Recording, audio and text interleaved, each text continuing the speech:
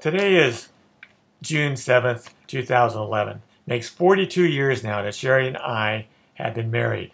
I first met Sheri on my 18th birthday, March 23rd, 1963. A good friend of mine, Ron Haller, invited me to a church social going to an ice hockey game in Los Angeles to see the LA Blades.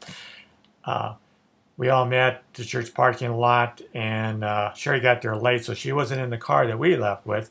But after we parked about 6 blocks from the LA Sports Arena and started walking towards the arena, Ron introduced me to Sheri. And I really believe it was at that point I just really fell in love with her. We sat with each other at the game, got to know each other, and started dating shortly after that. And for 6 years, I finally talked her into marrying me, and we got married June 7th, 1969 at Rolling Hills Covenant Church. Then we took our honeymoon to Vancouver, Washington, came home to our first apartment in Long Beach, California, down Belmont Shores area. And, from there, we started raising our kids, and we had 4 beautiful kids, and I really enjoyed parenthood and just the commitment of being a father and a husband. Some people ask me, how do you stay married for 42 years? I can't even stay married. People don't stay married 2 or 3 years.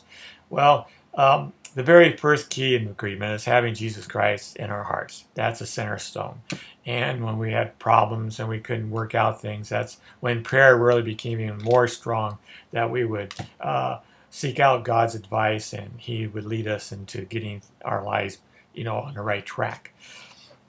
I remember commitment is the other important thing that I was always told that at a young age, and when I made a commitment between, I think we had 400 people at our wedding, and that was on, it was voice tape back then, and I did it in front of God and all my friends, in front of my family, and in front of Sheri. That commitment, was in stone.